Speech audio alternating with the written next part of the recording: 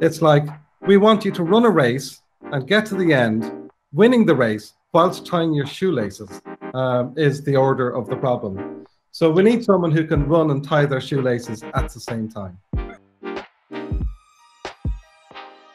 Hi, I'm Bernie Miles. I'm Head of Engineering for Wayfair in Europe, and I'm talking today to Darach Ennis, who's a Principal Engineer for Wayfair in Berlin. Hi, my name is Darach Ennis. I'm based in Berlin. I work at a lovely organization called Wayfair, and I'm talking today with Bernie Miles, our Head of Engineering in Europe.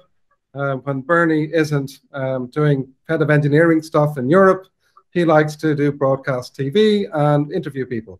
Excellent. Well, look, thanks very much for making the time today. Very much appreciate this. I'd love you to start off by maybe just give me a sort of overview of why you decided to join Wayfair. My family is mainly European. We've been living in London for 15 years. But once Brexit happened, it was time for us to leave, as we were ideologically partitioned from where we had made our home. So in moving to Europe, an opportunity came up to build event processing technologies at Wayfair, who I didn't know a lot about at the time, and eventually said yes and moved to Berlin.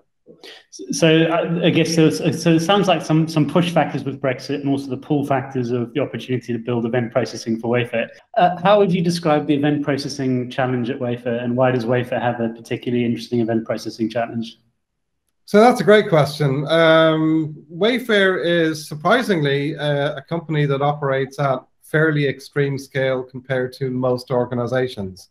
So in most organizations, scalability is simply not a concern. So most off-the-shelf, open source event processing and other system software and infrastructure works just fine. At Wayfair, however, pretty much every piece of infrastructure we have is running with very specific customizations to work at the scale that we operate.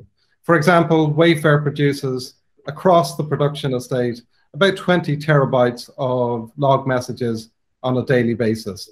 And that's not 20 terabytes split evenly throughout the day, and it's not 20 terabytes every day of the year. So we get a lot of issues with quality of service when, if we tune the systems to a certain capacity, with the more and more people buying furniture online, we can get into a situation where we don't have the capacity we need to serve the demand that we currently have.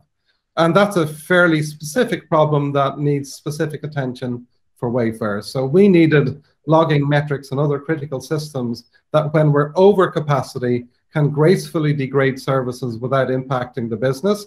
And by that, we mean by never impacting the customer. But if internally we have non-critical systems that we can tune down during these times, that's exactly what we do. And event processing is a very good way of dynamically responding to those changing capacity requirements.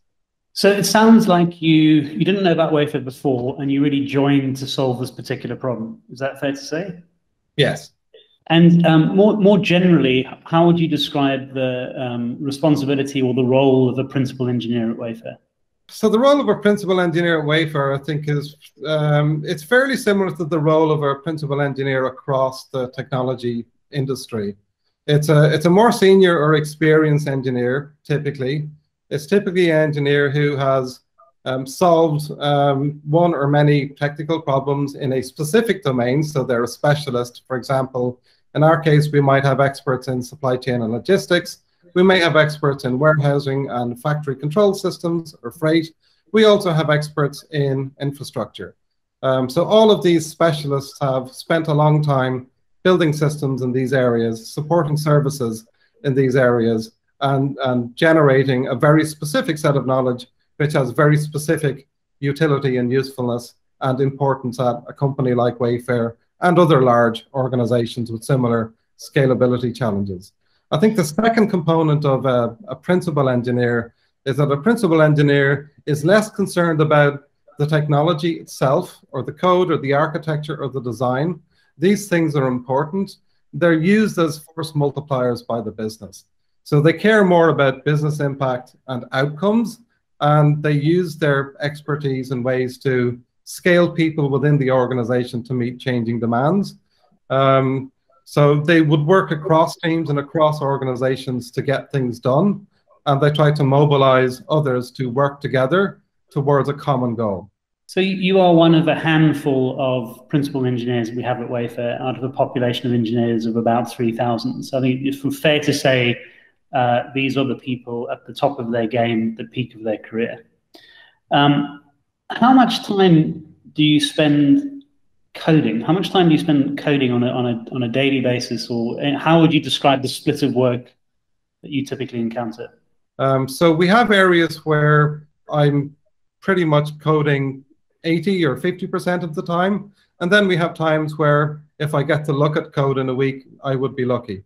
I think for more senior engineering staff at Wayfair, a lot of variety comes from the domain that you're attached to, in my case, infrastructure and event processing and the related problem domains and challenges. And a lot of it comes from the trading lifecycle for Wayfair itself. At certain times of year, certain teams will be busier, and that will reflect on what we do day to day. On average, it works out at 50% or less. What would you look for if you were looking for hiring a principal engineer? First and foremost, they do what they say in the tin. It's not only important to have certain skills, but if they're not exercised, well, they're not useful, are they? So exercising the skills that one has is a critical component. Second, I think Wayfair is a reasonably social organization. So spending and taking time for others is an important part of the responsibility. So for example, if we happen to be going through a recruiting drive, that becomes a priority. And that's something that time should be spent on. When we're at critical trading periods, that becomes a priority and it would take precedence over other activities.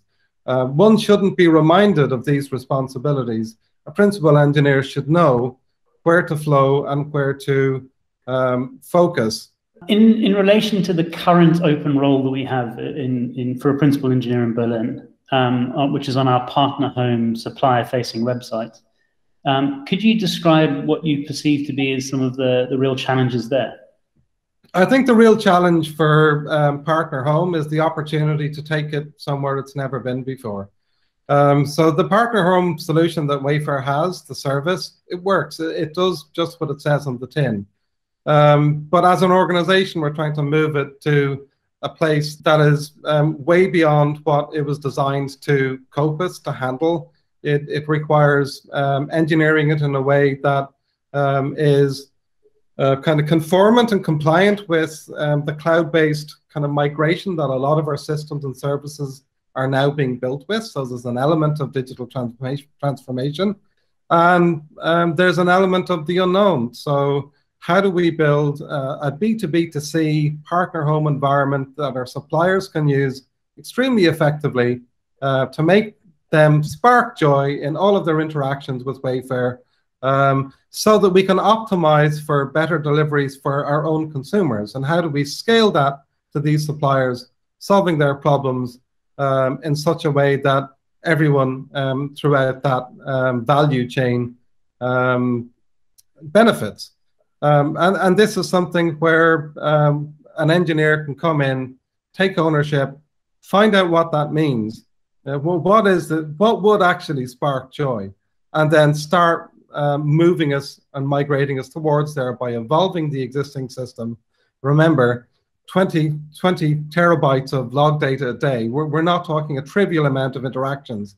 We're talking a significant number of suppliers and a significant number of customers and constant 24/7, 365 interaction across the globe in areas that we're expanding into and in areas that have different requirements depending on the culture of that particular country in terms of their e-commerce habits. So this is a significant challenge. So finding ways to make that better and to move that forward is a very, very significant engineering problem. And it's one that's going to require collaboration from across the business, whether that's the other lines of business that are stakeholders in Partnerhome, like the catalog management teams, or even the payments teams, or it's the infrastructure on which it sits, because much of this is changing continuously. It's like, we want you to run a race and get to the end, winning the race whilst tying your shoelaces, is the order of the problem. So we need someone who can run and tie their shoelaces at the same time.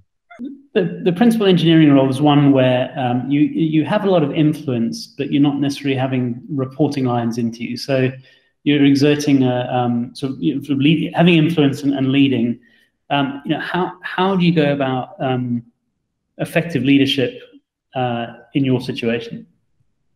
So in an organization like Wayfair, where we only have a handful of, say, principal engineers, and even relative to other organizations, we don't have as many senior domain specialists or technologists relative to the general population. So you might have a 1 in 50 dilution of principal or higher engineers to all the other engineers in a lot of the large Fortune 500 technology companies we all know. In Wayfair, we have 1 in 1,500. That's the dilution. So it's very highly likely that your influential subset, your 1 in 1,500, have far too much demand on their time than they have capacity to ever possibly serve. Which is why we're hiring so many people, so that we can fix our dilution problem, because we've got the mix wrong. As we move faster and faster with technology and infrastructure change, and our lines of business become much more sophisticated in what they're trying to deliver out to their lines of business, we need a lot more specialists. And we need those specialists to be able to join in the marathon and be able to run in this great egg and spoon race we're developing whilst tying their shoelaces and now not dropping the egg. It can no longer be a 1 in 1,500 dilution. We need a 1 in 50 or a 1 in 100 dilution. What career advice would you have for an aspiring principal engineer? Don't worry about it. What's the point in worrying about it? When I was 19, I wanted to fly planes. I have 4 eyes and I have hearing problems. That would not have been good for any of the passengers. Probably wouldn't have been good for the aircraft. I don't think people should worry about title and role. They should worry about finding something they're good at in an area where that is valued by the organization that they work for, where they can make a difference and an impact from a business perspective. So not finding work they're good at in an organization that needs it, that is entirely fruitless and pointless from a business impact point of view. That really doesn't help the person who's doing the work for being noticed for doing the work, because no one cares. And the final thing is just to optimize, to make sure you find all of those things. And if you can find it in one role, one job, and one location, it's almost ideal, isn't it? I think if you look after those things and apply a bit of Rumsfeldian risk to your life and to your career goals, then things basically work out. So you don't really need to sweat the details. Darach Ennis, Principal Engineer for Wayfair in Berlin, thank you very much. Very welcome, and may you have a lovely lunch.